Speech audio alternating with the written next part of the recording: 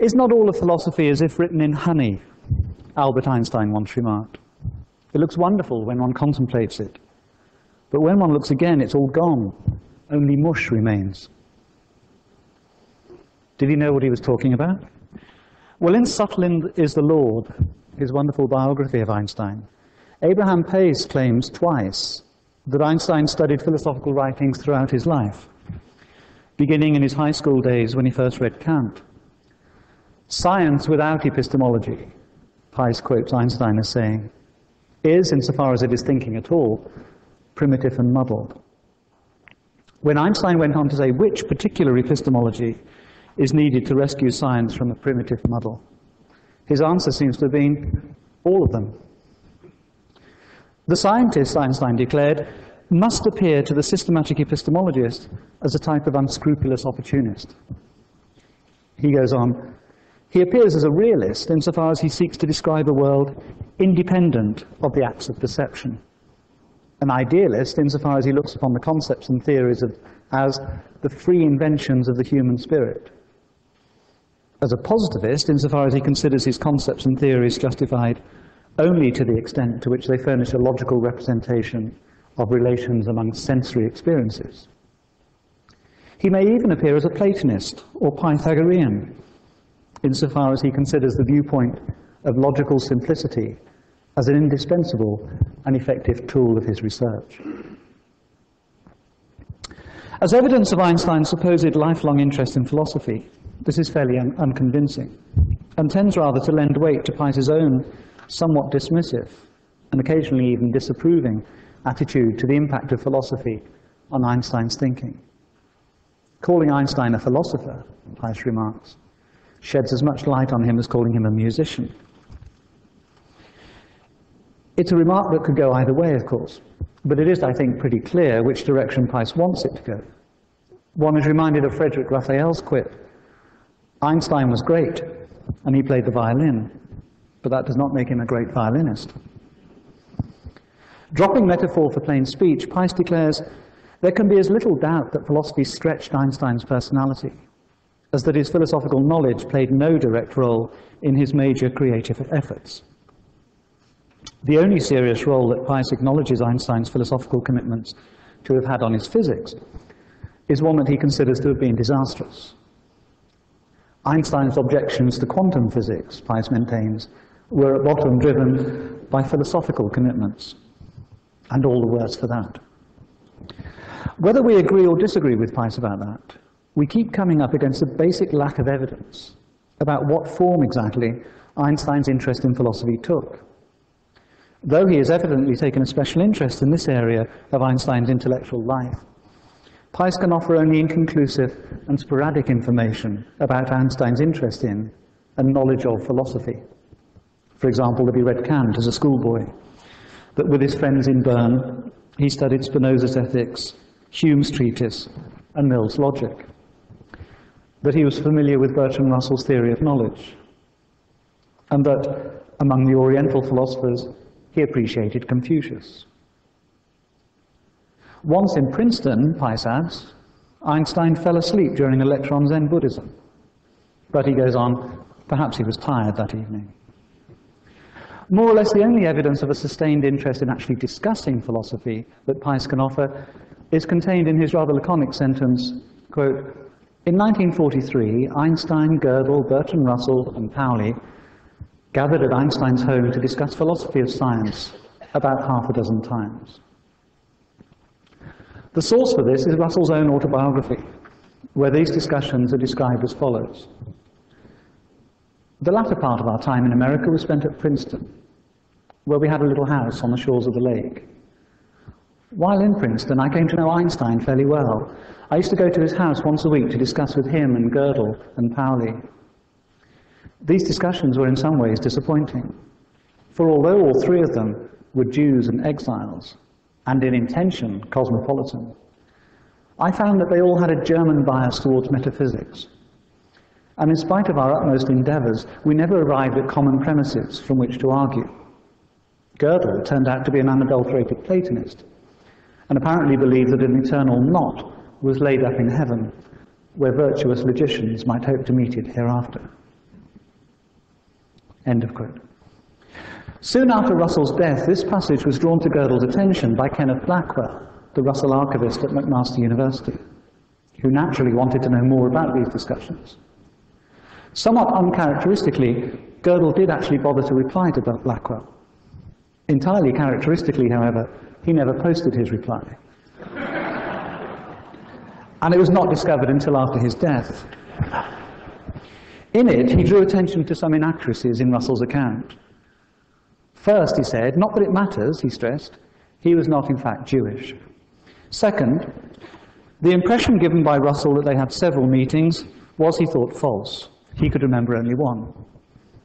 Finally, Gödel wrote, concerning my unadulterated Platonism, it is no more unadulterated than Russell's own in 1921, when in the introduction to mathematical philosophy he said, logic is concerned with the real world just as truly as zoology, though with its more abstract and general features. At that time, evidently, Russell had met them not even in this world, but later, under the influence of Wittgenstein, he chose to overlook it. Gödel's reply to Blackwell makes one wonder what might have happened if Einstein had met Russell not in 1943, but in 1905, a year that has gone down in intellectual history, not only as the year in which Einstein's theory of relativity was first published, but also as the year in which Russell published his seminal contribution to thought on denoting, an article which, while not as widely known to the general public as that in which Einstein first introduced E equals mc squared, is, among analytic philosophers, every bit as canonical. This year, for every international conference of scientists and historians of science celebrating 100 years of relativity, there is an international conference of philosophers and historians of philosophy celebrating the centenary of On Denoting. A meeting between Einstein and Russell in 1905 would have been a very different event to that which took place in Princeton in 1943. For then Russell himself would have been steeped in the German bias towards metaphysics that he attributes to Einstein, Pauli, and Gödel. And as Gödel says, the particular metaphysics in which he would have been steeped was a Platonism every bit as unadulterated as Gödel's own. In this lecture, then, I want to give some account of Russell's early philosophy, focusing in particular on denoting, and to place his philosophical achievements alongside those of some of his contemporaries, Frege, Husserl, and Poincaré. The result, I hope, will be a depiction of an intellectual landscape, a landscape that provides the background both to the twists and turns of Western philosophy throughout the 20th century, and also more immediately to Einstein's momentous discoveries and announcements of 1905. The first thing a contemporary philosopher would notice about this intellectual landscape, as compared with that of today, is how integrated it is. Since the Second World War, an unfortunate split has occurred in philosophy, separating English-speaking philosophers from their French and German contemporaries. The usual way of characterizing this split is to describe it as a separation between, on the one hand, analytic philosophy, and on the other, continental philosophy. A categorization that Bernard Williams has remarked is rather like trying to group cars into two classes, four-wheel drive models and those made in Japan. Analytic refers to a type of philosophy, continental to a geographical region. The split between analytic and continental philosophy is particularly unfortunate, because the origins of analytic philosophy lie precisely on the continent. Or rather, they lie in the meeting of minds between Bertrand Russell and his continental contemporaries. They lie, in fact, in the determination of Russell to shake off the insularity of his Cambridge education and to embrace the progress in both philosophy and the sciences that had been made on the continent. That determination, together with the willingness of continental thinkers to engage with Russell and the comparative openness of European cultural life at that time, ensured that by 1905, Russell lived and worked in a more cosmopolitan, a more genuinely international intellectual environment than would be possible for philosophers today, despite the advantages of the internet and cheap air travel. Even by the standards of the day, of course, Russell himself was exceptionally cosmopolitan. At one conference, he drew applause from delegates when, having been asked questions by a Frenchman, an Italian, and a German, he answered each in turn in their native language.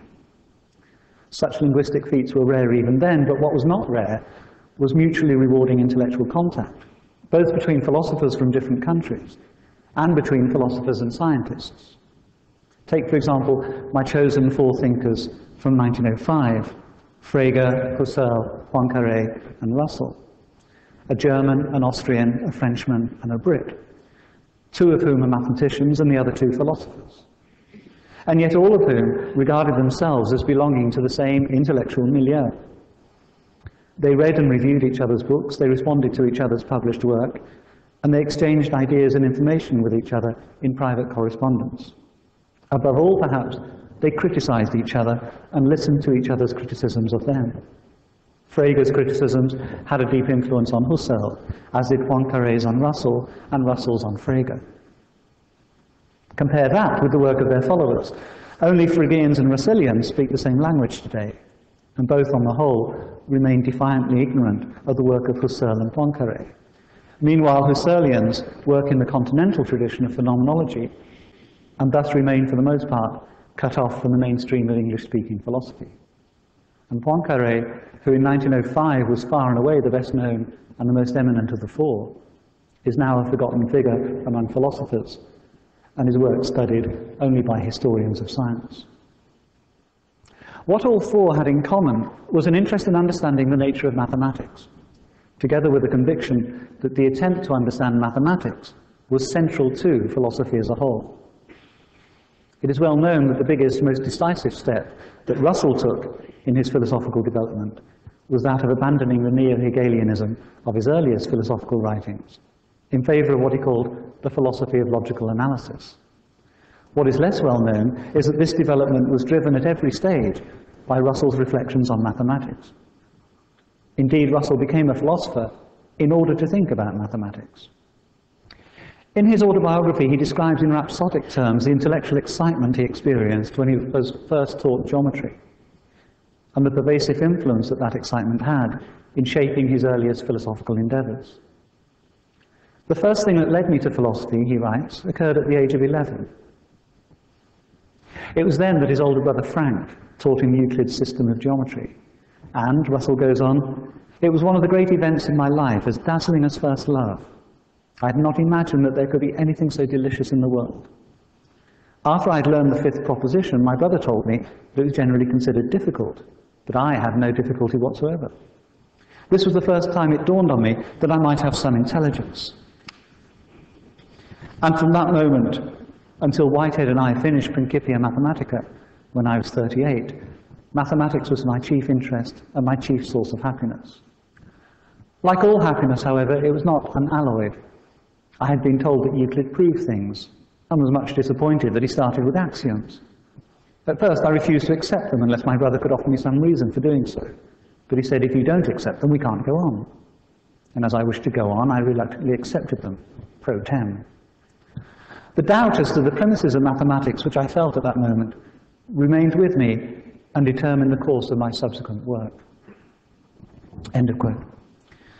The delight he took in learning Euclid's geometry was aroused by the feeling of finally coming to know something with complete certainty. The beauty of Euclid's system is that it is axiomatic. Everything that it teaches about circles, triangles, squares, etc., is not just stated but proved. Complicated and surprising things about the relation between angles and lengths and so on are shown to be merely logical consequences of a few simple axioms. It's as if a whole vast body of knowledge had been spun out of virtually nothing. But more than that, this body of knowledge is not tentative or provisional. It does not depend upon the contingencies of the world, but rather can be established once and for all. If one accepts the axioms, one has to accept the rest. No further doubt is possible. To someone who wishes, as Russell passionately wished, to find reasons for their beliefs, the exhilarating possibility it opens up is that some beliefs at least can be provided with absolutely cast-iron foundations. And this aroused in Russell the hope of applying mathematics to the physical world and to human behavior. But apart from that, there was another aspect to the delight that the young Russell found in Euclidean geometry that was to influence his philosophical development enormously. And that was the introduction it provided him to what philosophers often call Plato's world of ideas. As he was later to put it in History of Western Philosophy, quote, "Mathematics is, I believe, the chief source of the belief in eternal and exact truth, as well as in a supersensible, intelligible world. Geometry deals with exact circles, but no sensible object is exactly circular. However carefully we may use our compasses, there will be some imperfections and irregularities. This suggests the view that all exact reasoning applies to ideal as opposed to sensible objects. It is natural to go further and to argue that thought is nobler than sense, and the objects of thought more real than those of sense perception." End of quote. In his essay, Why I Took to Philosophy, Russell made clear the importance this form of mysticism had for his own philosophical motivations. Quote, "For a time I found satisfaction in a doctrine derived with modification from Plato.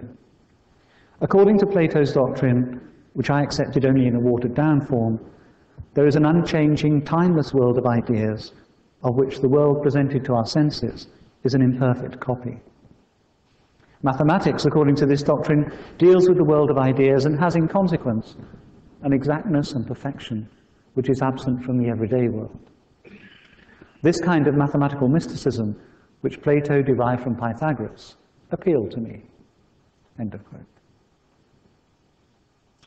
So we can see that if the young Russell had encountered the unadulterated Platonism he found in Gödel in 1943, he would not have dismissed it as something alien and foreign, as German bias towards metaphysics. Rather, he would have seen in it something deeply, even intimately familiar to him. In order to maintain belief in the Platonic world of ideas given to us by mathematics, however, we have, as a bare minimum, to believe that mathematics is consistent. And that, throughout the 2,000 years or so that philosophers have occupied themselves with this question, has provided a persistently difficult stumbling block. In the first place, there was the ancient Greek discovery of incommensurables, quantities like the square root of 2 and pi, the existence of which could be demonstrated by simple calculations, but which could not be expressed as the ratio of two whole numbers, quantities that were, in other words, irrational.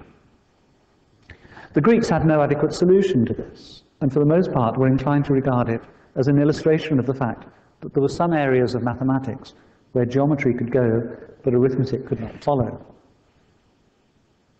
But the Platonic world of exactness and perfection is essentially an arithmetic world.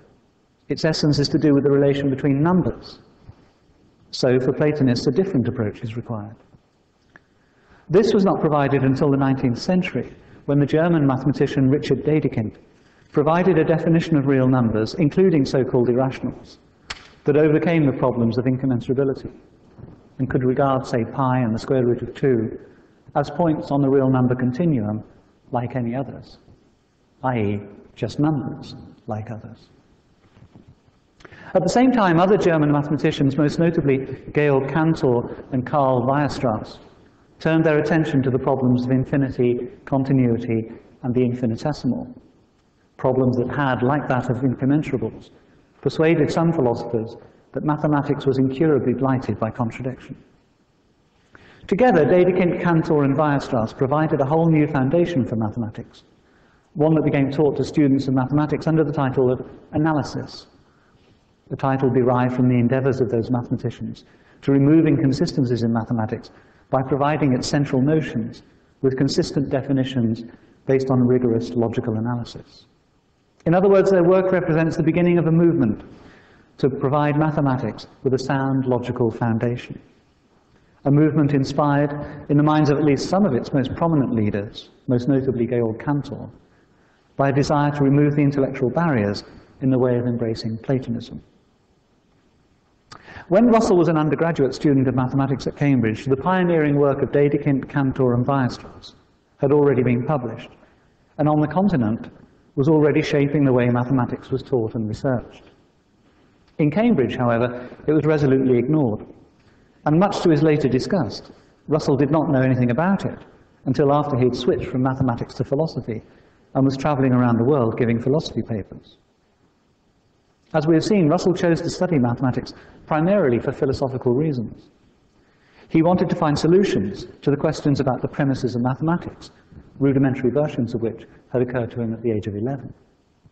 He switched to philosophy because he found that the mathematicians at Cambridge, unlike, though he did not know that then, their contemporaries in Germany, were not at all interested in foundational questions, preferring to think about and teach mathematics as a collection of useful techniques rather than as a metaphysical body of truth. The leading philosophers at Cambridge when Russell was an undergraduate, i.e. during the last decade of the 19th century, were interested in the logical paradoxes that bedeviled mathematics. They were not, however, interested in finding mathematical solutions to those paradoxes. Rather, their interest was in using the paradoxes to argue for the metaphysical system known as neo-Hegelianism, which was then the dominant philosophy, both at Oxford, where its most influential adherent was F.H. Bradley, and at Cambridge, where its chief exponent and the biggest influence on Russell's earliest philosophy was James McTaggart. Russell's conversion to neo-Hegelianism came about mainly through his contacts with McTaggart, both in person and through reading McTaggart's studies in the Hegelian dialectic, which was widely influential among Cambridge philosophers of the 1890s.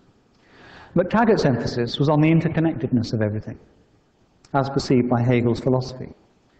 Separateness, according to this doctrine, is an illusion, and is shown to be such by a dialectic that proceeds from the lower categories of understanding, things like space, time, and matter, to the highest, the absolute.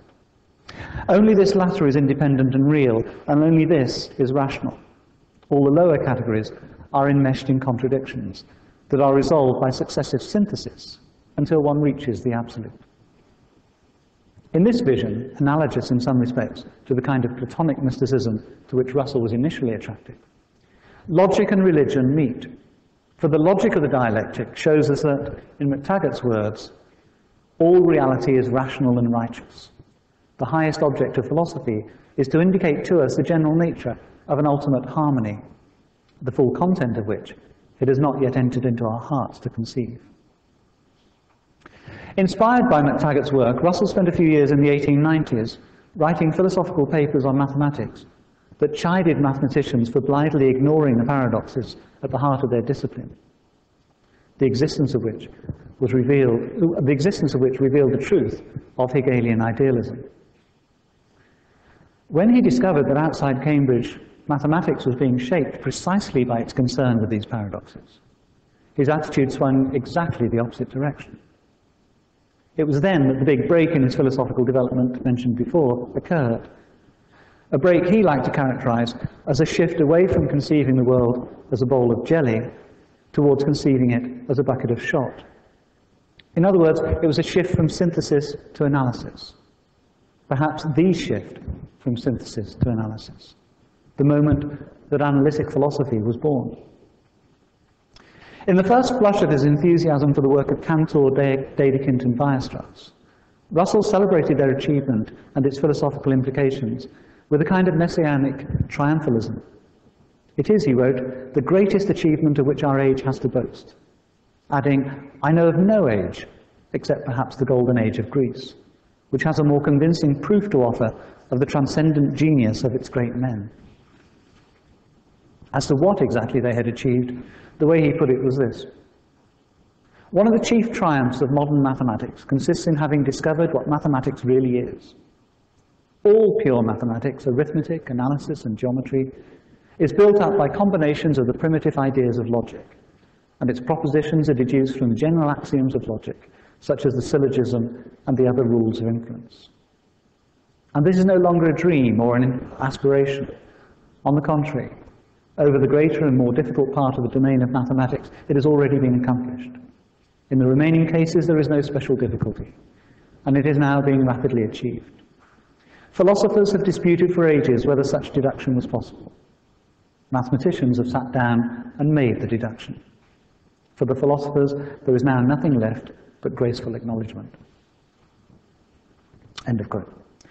What Cantor, Weierstrass, and Dedekind had achieved in supplying mathematics with logical foundations, according to Russell, was a demonstration of a hugely important philosophical insight about the nature of mathematics, namely that mathematics was logic, Nowadays, under the influence of Wittgenstein, we would tend to think that this insight, if true, would point away from Platonism. But for Russell at this period, it was entirely consistent with Platonism, since he took a robustly Platonic view of logic itself. The German mathematicians had shown that mathematics was logic, and logic, Russell believed, was the Platonic science par excellence, a study of abstract, objectively existing forms that had all the exactness, perfection, and immutability that one could wish for. Inspired by what he saw as the momentous achievement of Cantor, Weierstrass, and Dedekind then, Russell formulated a vastly ambitious plan, which in its essence he conceived as little more than dotting the I's and crossing the T's of the work of these German mathematicians, of demonstrating theorem by theorem that mathematics was logic. He would do this by building on and generalizing the work of the Italian mathematician Giuseppe Peano, whom he met at the famous International Congress in Berlin in 1900. By using a specially invented logical notation, Peano was able to show that the whole of arithmetic could be founded upon a system that used only 3 basic notions and 5 initial axioms. To so reduce the whole of arithmetic was a tremendous achievement, and Russell was fulsome in his praise of it. But he thought that Peano had not quite reached rock bottom. Peano's basic notions, he was convinced, could be reduced yet further by defining them in terms of the logically still more primitive notion of class. If an axiomatic theory of classes could be constructed in which Peano's basic notions were definable and his 5 axioms demonstrable, then, Russell reasoned, arithmetic could be shown conclusively to be nothing more than logic. This is the central idea of his great work, The Principles of Mathematics, the first draft of which he finished at the end of 1900, just months after his meeting with Peano. In public, Russell was fulsome in his acknowledgement of the importance of the work of others, and self-effacing about the significance of his own contributions. In private, however, this decorum was abandoned. When he finished the first draft of The Principles of Mathematics, he wrote to his friend Margaret Llewellyn Davis, "I invented a new subject, which turned out to be all of mathematics, for the first time treated in its essence." As Russell was to discover a few months later, however, he had been anticipated on almost every point in his supposed invention of this new subject by the German mathematician Gottlob Frege. Over 20 years earlier, Frege had published a book called Begriffsschrift.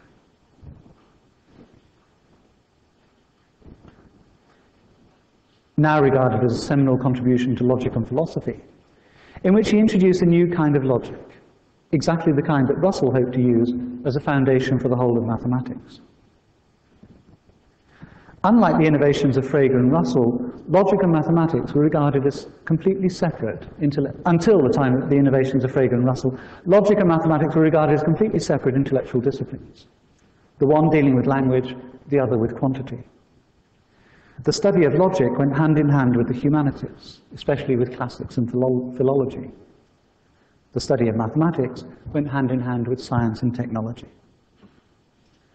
At the heart of the new kind of logic inaugurated by Frege and Russell was the introduction of a notion that brought logic and mathematics together, the notion of a propositional function. Frege's idea, first announced in Begriffsschrift, was to apply the mathematical notion of a function to the analysis of language, to see, in fact, a proposition as a function. At the heart of Frege's system of logic in Begriffsschrift, and of Russell's in The Principles of Mathematics, is thus the notion of a propositional function. Broadly speaking, a propositional function is a proposition with a variable. So Plato is a man, and Socrates is a man are propositions, but X is a man is a propositional function. From this notion, we can derive the allied notion of a class of objects. The class of men, for example, is defined as the objects for which X is a man is true. The objects which, to use Frege's jargon, satisfy that function. What Frege went on to do in The Foundations of Arithmetic, a book he published 5 years after Begriffsschrift, was to use this notion of class to argue that arithmetic is just logic. The keystone of his argument was a definition of numbers as classes. Frege's idea was that since numbers were classes, and class was a logical notion, it followed that arithmetic was logic. His project, exactly analogous to the one Russell formed for himself 20 years later, was to make the philosophical case for this position in the Foundations of Arithmetic. Then, in a multi-volume book he called The Fundamental Laws of Arithmetic, the first volume of which he published in 1893, he would produce the actual derivations, the proofs, of arithmetical truths from logical premises that his theory claimed was possible. In between the Foundations and the Fundamental Laws, Frege published a series of philosophical articles, among them On Sense and Reference and Concept and Object, that are now required reading by all students of analytic philosophy. Central to Frege's project was the idea that class is a purely logical notion, derived from quite general considerations about propositions. Every meaningful proposition has a form that can be expressed by a propositional function, and to every propositional function there corresponds a class. In many important respects, the first draft of Russell's The Principles of Mathematics simply duplicated Frege's claims. Russell too defined numbers as classes, and he too hoped to use that definition as the bedrock of a proof that mathematics was logic. Essentially, Russell's idea was to show that the theory of classes could be used to define Peano's three basic notions and to derive as theorems the five premises Peano had shown to be sufficient for arithmetic. Only after he had finished the first draft of the Principles of Mathematics did Russell study Frege's work and realize the extent to which he had been anticipated. He decided to add to the book an appendix acknowledging the priority and the importance of Frege's work. However, while writing this, he discovered a contradiction in the notion of class that threatened to blow apart both his logical system and Frege's. This contradiction is now known as Russell's paradox and has become Russell's best-known contribution to mathematical logic. It arises from the following considerations. If there are classes, then there are classes of them. There is a class of them, namely the class of all classes.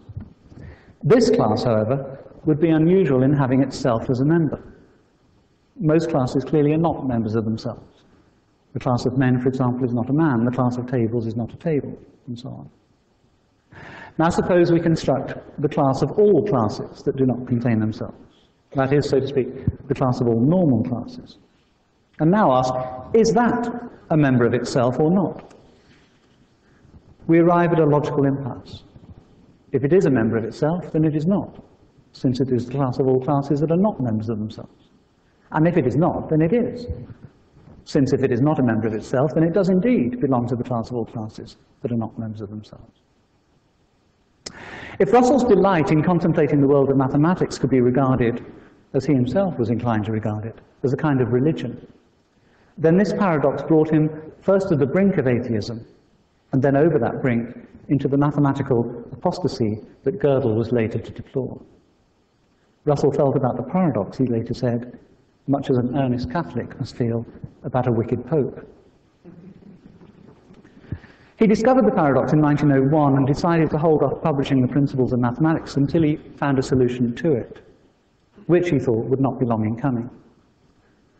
2 years later, he finally published the book, replacing his earlier triumphalism with a frank statement that his project appeared to be threatened by a paradox to which he had failed to find an entirely satisfactory solution, but which he hoped and believed would be solved one day. Frege, on the other hand, announced himself simply defeated. In reply to Russell's letter of 1902, in which Russell informed him of the paradox, Frege wrote, "Your discovery of the contradiction has surprised me beyond words, and I should almost like to say, left me thunderstruck, because it has rocked the ground on which I meant to build arithmetic." Not wanting to build arithmetic on rocky ground, Frege abandoned his belief that mathematics was a branch of logic, and embraced instead the Kantian view that the origins of mathematics lie not in Plato's world of forms, but in our own a priori intuitions of space and time. Mathematics, in this view, was not fundamentally an analytic science, the product of logic and our ability to reason. It is at bottom synthetic, its origins lying with our ability to use our imagination and our intuitions. This is a view which Russell had advocated in the days when he thought of the world as a ball of jelly. But his commitment to the world of a bucket of shot was now irrevocable, and though he would abandon his belief in Platonism, he never, throughout his exceptionally long life, abandoned his belief in analysis. The view he ended up with was one the truth of which he was persuaded by reading Wittgenstein's Tractatus Logico-Philosophicus. According to this view, mathematics is not a body of analytic truths about the Platonic realm. It is rather analytic in a much less exalted sense. That's to say, mathematics, like logic, is linguistic. It's a series of tautologies. To know that 2 + 2 = 4 is analogous to knowing that a four-legged dog is a dog. Just as one does not need to know anything about the weather to know that the sentence, "it is either raining or it is not raining," is true, so one does not need to know anything about the world, either the spatio-temporal world or the world of forms, to know that a triangle has 3 sides. One just needs to know the meaning of the word triangle. To know a logical or mathematical truth, then, is not to know anything about the world, it is to know something about our language. It is to know something about how we use words, and therefore about the difference between sense and nonsense.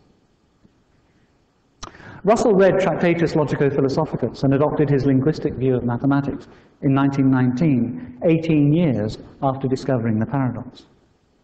For much of those 18 years, and especially during the decade between 1901 and 1911, he tried to find a theory that would solve the paradox without surrendering his belief either in Platonism or in the identity of mathematics and logic. Even before Wittgenstein's influence, he was always more willing to give way on the first than the second, always more willing to abandon Platonism than logicism. Indeed, his thinking took the form of abandoning belief in one Platonic entity after another, beginning with classes. The paradox showed, he came to believe at a fairly early stage, that there was, after all, no such thing as a class. There were propositional functions, but it was an illusion that to every propositional function there corresponded a class. It was an illusion he had to identify, explain, and overcome, and though it tends to be forgotten now, it is in pursuit of those aims that he wrote On Denoting, his celebrated paper of 1905. Since it was published, On Denoting has taken on a life of its own and relocated itself away from the philosophy of mathematics and into the philosophy of language. The centerpiece of On Denoting is what is now called Russell's theory of descriptions, which says essentially that definite descriptions, that is, descriptions beginning with the word "the," such as the present King of France, or more relevantly, the class of all classes that do not contain themselves, are on their own meaningless and acquire a meaning only in the context of a proposition. For Russell, a word or phrase is meaningful only if there is something corresponding to it. And given that, in the light of the paradox, he believed that classes do not exist, it followed that phrases that appear to denote classes are meaningless. Those phrases tend to be definite descriptions, and thus Russell developed a theory about definite descriptions in general, namely that they're all meaningless, whether their intended object of denotation exists or not. Sentences that contain definite descriptions are meaningful, Russell concedes, but the meaning they have is disguised rather than revealed by their grammatical structure.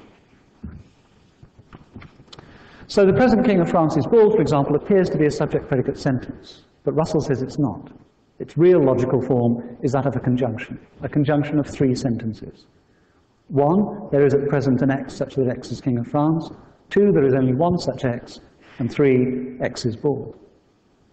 The reason this is regarded as such a major contribution to philosophy is because it introduced for the first time what many analytic philosophers regard to be the true purpose of philosophy, namely the identification and analysis of the real logical structures of our language, the structures that are disguised by what Chomsky and others have called surface grammar.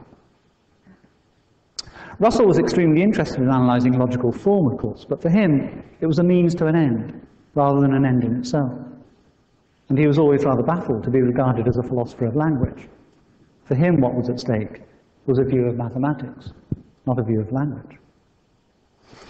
It was this view of mathematics that formed the focus of the long controversy that Russell had with Henri Poincaré, who had always objected to the idea that mathematics was a branch of logic, an idea that seemed to him to strip mathematics of both its beauty and its creativity. Poincaré's view was the Kantian one that Frege was to adopt in his retreat from logicism, namely that mathematics was a synthetic, intuitive activity, the a priority of which was to do with the nature of our minds, rather than to do with its being based on logic. To some extent, Russell owed his reputation in the academic world to Poincaré, and ironically, precisely to Poincaré's Kantianism, since what first drew Russell to the attention of the scholarly community was an appreciative review that Poincaré wrote of Russell's first book, The Foundations of Geometry. This book, written when Russell was still in his jelly phase and disowned by him soon after its publication, put forward a novel defense of a broadly Kantian view of geometry. Kant's view that geometry is a synthetic a priori science, Russell argued, is correct, only not, as Kant believed, correct about Euclidean geometry, but rather about the then relatively new subject of projective geometry. Unfortunately, an essential element of Russell's defense of this position is now considered to have been shown wrong by Einstein's general theory of relativity. For Russell's view demanded what relativity tells us is not true, namely that if space is curved, its curvature has to be constant. Russell's early theory then, despite being applauded by Poincaré, is now regarded as a rare example of a philosophical theory, the falsehood of which is actually scientifically demonstrable. To Poincaré, though, it was a good deal more sympathetic than the logicism that Russell subsequently adopted. And Poincaré reacted with amused delight when the logicist struggled in the face of the paradox.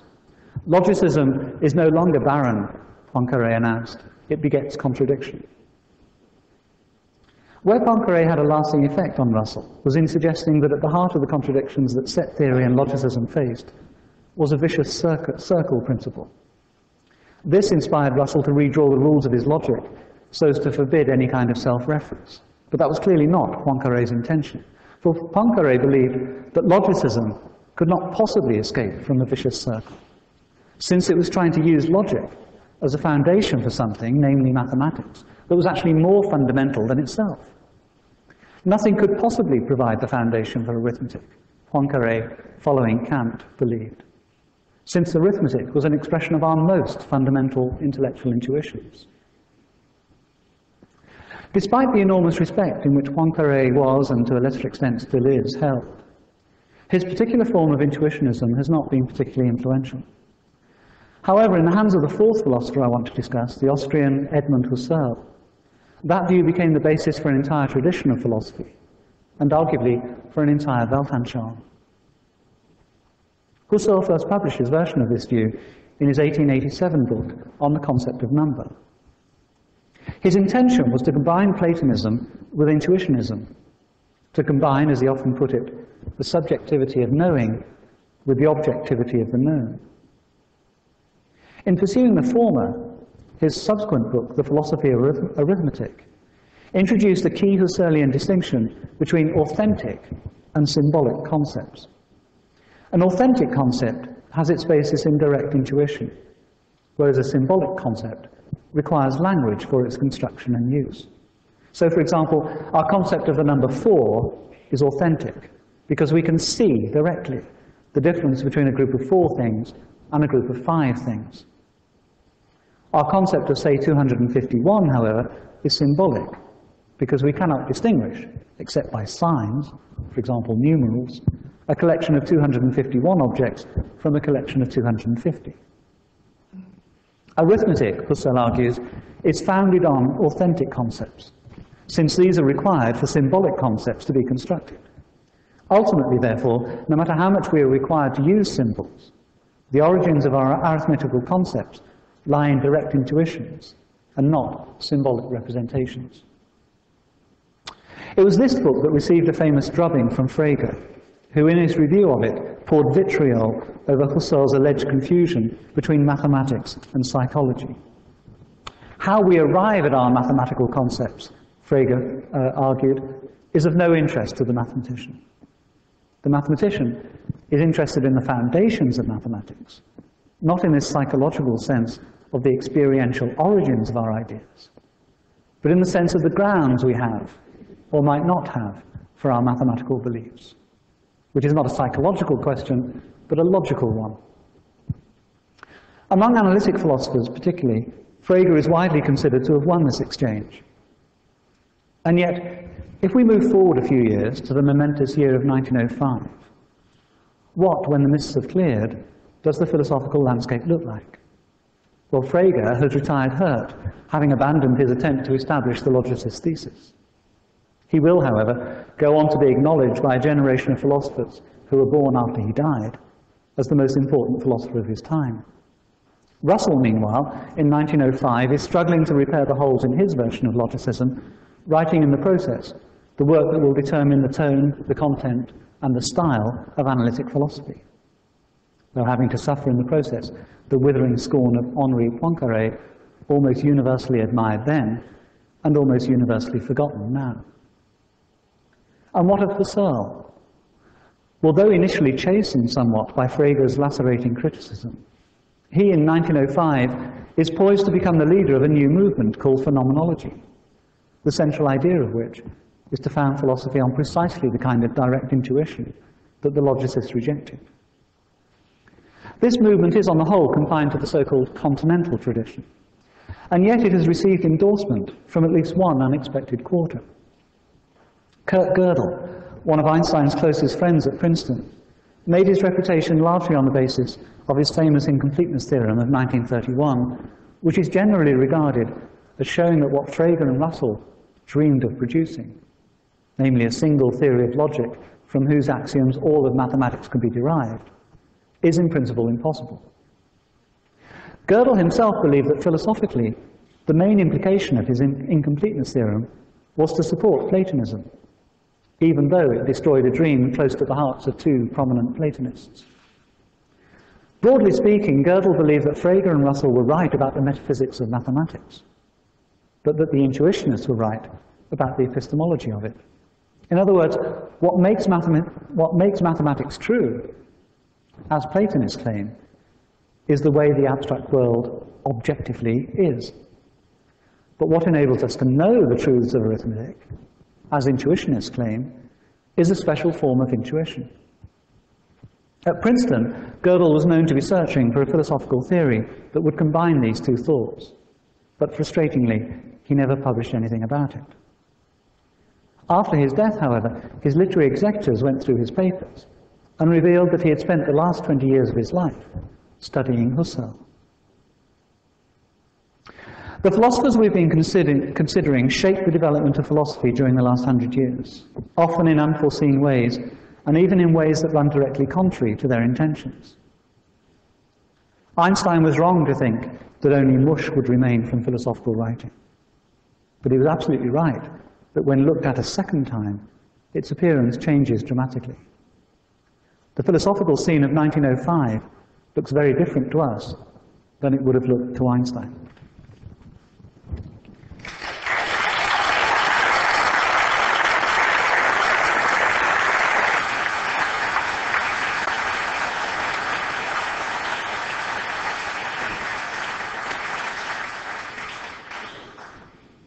Thank you very much, Ray. We have time for a few questions. If you have a question, if you would like to put up your hand, we have ushers with microphones, and if you could wait till a microphone appears. Any questions?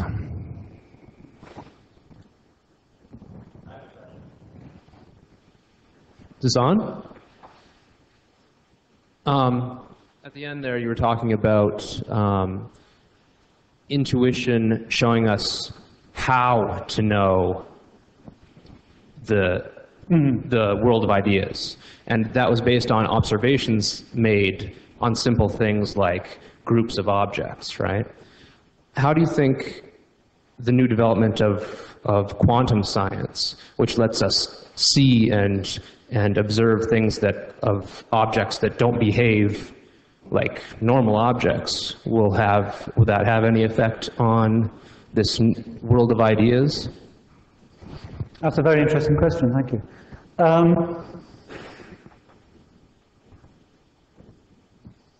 I mean, it does challenge, doesn't it, the relation, so to speak, between concept and percept. Now, I mean, that relationship has been of interest to philosophers at least since the time of Kant. And Kant says, you know, concepts without intuitions are empty, and intuitions without concepts are blind. But now think about what's happening when you're making observations in quantum physics. It might be argued, you know, I dare say, you know, somebody has argued this, that where what you're seeing challenges your conceptualization, then there's an important respect in which, as Kant says, your intuition is blind. You don't, as it were, know quite what you're seeing. Now, I mean, changing it from quantum physics to relativity, and thinking of the strangeness of conceiving the world. I mean, especially in 1905, think of how strange it would have been to conceive the world like that. For example, you know, conceiving of a four-dimensional non-Euclidean space. You know, what was that like and what is that like now? I mean, isn't there a sense in which, and you know, this is an argument that's been running in philosophy for, well, I would say 100 years. Isn't there a sense in which we can't imagine that space? Strawson, for example, has argued that our geometrical intuitions just are Euclidean. That if we're asked to imagine a triangle which has 3 straight lines, but the angles of which add up to more than 180 degrees, there's a sense in which we can't imagine that, because when we try to picture it, we're picturing bent lines. You know, we're picturing, as it were, curved lines, and then we're not picturing straight lines. So there's a sense in which there you have concepts without corresponding intuitions. And Strawson would argue, and other Kantian philosophers would argue, and therefore those concepts are, in some important sense, empty.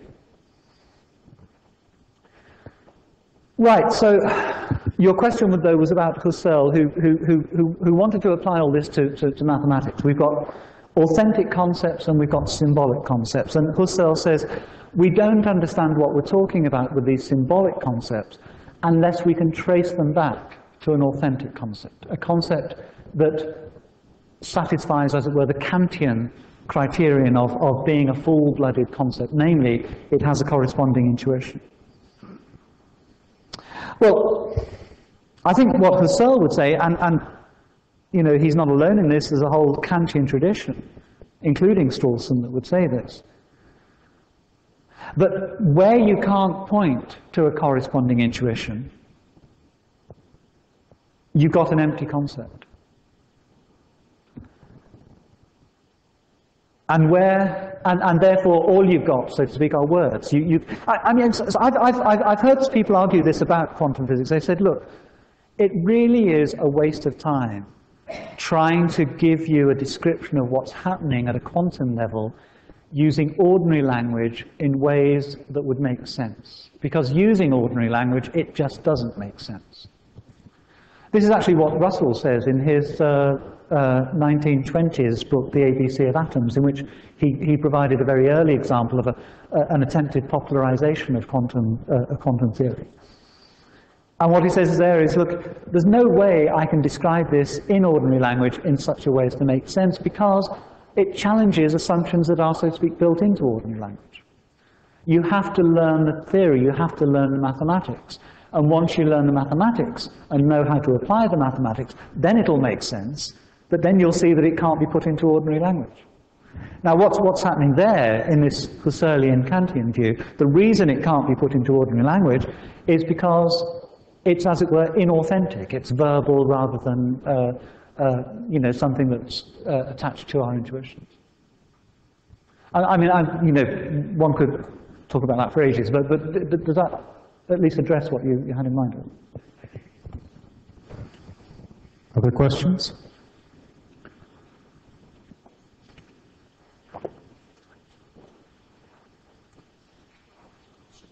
Right. Okay, great. Thanks. You mentioned near the end of your talk that analytic philosophers generally regard Frege to have been the victor of this exchange with Husserl. And then you go on to point out, I think perfectly correctly, that within a few years, Frege's logicist convictions, at least, were circling the drain. So it's unclear, I think the suggestion was it's unclear whether that perception is well-founded. But I wonder, and I mean, do you think it's maybe more that the contemporary analytic conception of that exchange has to do with defining it kind of locally, that whether or not logicism was destined to succeed or fail, what Frege pointed out was that Husserl was making a kind of mistake, right? A kind of general mistake of moving from psychology to virtually any other discipline, right? That the remark about the mathematician's interest not being primarily about how we come to acquire certain concepts would work just as well for physics, right? That it's not really the proper essence of physics to go about studying how it is that people, say infants or so forth, come to acquire their concepts of space or motion or what have you. Those are interesting topics, but they're not the essence of physics. So it didn't seem to me, and maybe you can just clarify your own aim, that it didn't seem to me that the contemporary analytic philosopher has to be a logicist in order to think that Frege won on that point. Yeah. Okay, good. What you say is right, I think, if Frege's interpretation of Husserl was correct. I mean, I think my own view would be that Frege has been uncharitable in his interpretation of Husserl, so that Husserl's conception of, his own conception of what he was up to was to do justice to the subjectivity of knowing and the objectivity of the known. Frege, one might argue, and I would argue, has concentrated entirely on the first of those. He's writing about Husserl as if Husserl is only interested in the subjectivity of knowing, and ignored completely Husserl's interest in the objectivity of the known, because it is, and this is why Husserl appeals to Gödel. I mean, Gödel, you know, is the Platonist Platonist. You know, you can't out-Platonist Gödel. And what he saw in Husserl's work was precisely that Platonism, precisely a determination to preserve the objectivity of the known. In this case, the real existence of the mathematical objects. It's just that Husserl was interested in something that Frege just wasn't interested in, namely the subjectivity of knowing. And this does, I think, I mean, this is still a live issue in contemporary philosophy, between, for example, Michael Dummett and David Bell. The issue being, I mean, Dummett says about Frege that one of his great achievements on which analytic philosophy has built is, in Dummett's phrase, the extrusion of thoughts from the mind. You know, to take a notion of thought and say, look, this has got nothing to do with the mind, with thinking. A thought is something, as it were, an objective content. You and I can have the same thought. Well, okay, but one wants to say, well, surely that's not the whole of it. I mean, there is a sense in which, you know, if you extrude thoughts from the mind, you've extruded, you've removed something from the notion of the thought, which is why we're interested in them in the first place. So, if Husserl was saying that the philosopher should be concerned only with mathematical thinking and not with the objectivity or otherwise, the defense, the grounds we have for thinking what we do think about mathematics, then Frege is justified. But I think there's a more charitable view to be taken. Thank you.